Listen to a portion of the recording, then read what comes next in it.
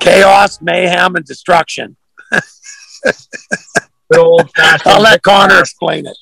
Yeah, some good old-fashioned hit-to-pass racing where trade some paint if you want to get by the guy in front of you and, you know, try to not to put him into the wall too hard, but just a little bit. The hit Automotive Restoration TV series Rust Valley Restores sped through the Penticton Speedway, with the crew getting a taste for our local track. I think it was awesome. It was my first time at Penticton Speedway.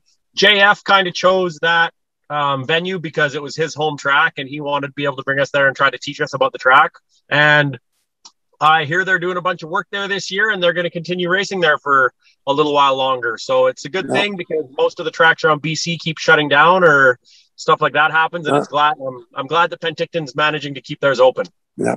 And actually, one of the highlights of the year was when JF tried to give me some lessons in the van, and he started screaming like a little girl. While the show usually focuses on repairing and creating beautiful cars, their time at the Speedway was focused more on demolition and racing. That's the whole purpose.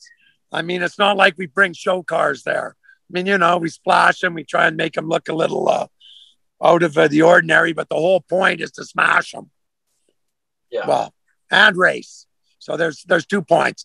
They've got to last long enough to finish the race, but I mean, they are somewhat sacrificial. The challenges with filming the show during a pandemic were present, but the team was glad to be able to get out into BC a bit. What made it special is the fact we finally got away from here during COVID and actually got out to have some fun.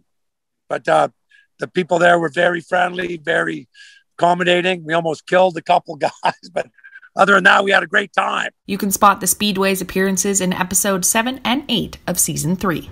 For Castanet News in Penticton, I'm Casey Richardson.